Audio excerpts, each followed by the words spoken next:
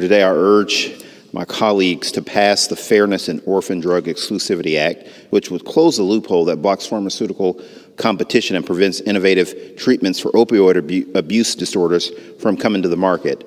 The opioid crisis in this country, as you know, is very serious, and the COVID-19 pandemic has only exacerbated the problem.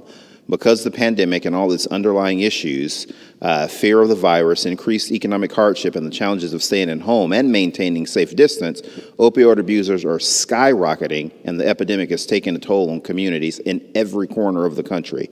I'm proud to co-lead this piece of legislation and that our Democratic majority pushed ahead with bringing it to the floor again for a vote amid last week's partisan attempt to hold this legislation hostage.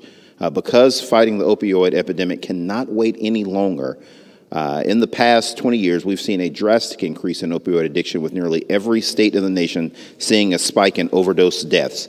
And passing our Fairness in Orphan Drug Exclusivity Act will help curb the senseless loss of life by expanding treatment options and driving down costs of new medicines. Madam Speaker, I yield back.